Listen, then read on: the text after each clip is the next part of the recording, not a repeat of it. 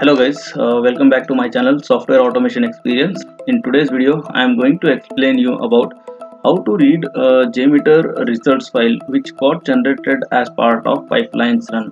So if you have integrated Jmeter test suites as part of your pipeline runs, so you want to see the results and to check if there is any failures and what has caused the failures and all, right? So in order to debug, in order to find out the root cause of the failure of pipeline, we need to we need to check those results in a Jmeter. So how to check that? So directly reading this Jmeter file will not help us understand what has happened here.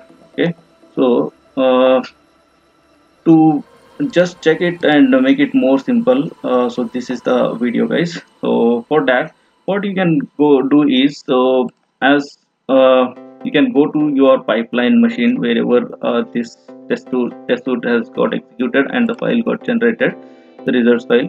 You can copy that .jtl file from that machine to your local machine where you have Jmeter installed, and in any of the folder you can keep, and from there you just launch from the same folder. You launch the Jmeter tool, and then make sure guys, this file should have the extension as .jtl. okay, then only Jmeter can recognize it. Okay, so for that, launch the Jmeter from that folder, and in the test plan just add a listener called view results tree.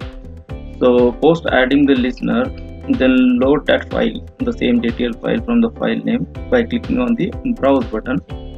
Okay, so on clicking on browse button, you will just go to the same folder, then you can load that file. And as you can see, so this is how we used to see the results in Jmeter after Jmeter run, right?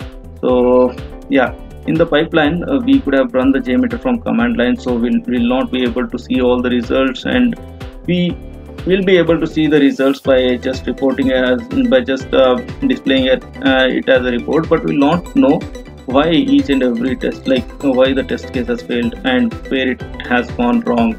To check those things, we can just click on these things and come expand it and see if the IP address has passed properly, if the port of the service has passed properly, and other variable values have gone properly. And from the request address we can check if any token we had to pass, if it has passed or not, and in the assertions, if it has passed or not, we can check those things.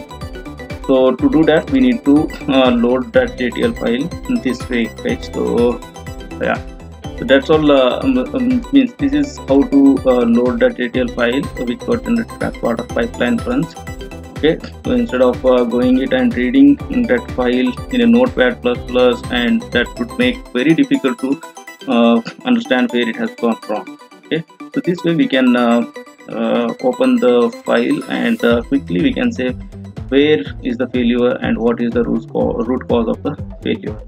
So that's all from this video, guys. If you like it, please subscribe to my channel Software Automation Experience, and stay tuned for next set videos.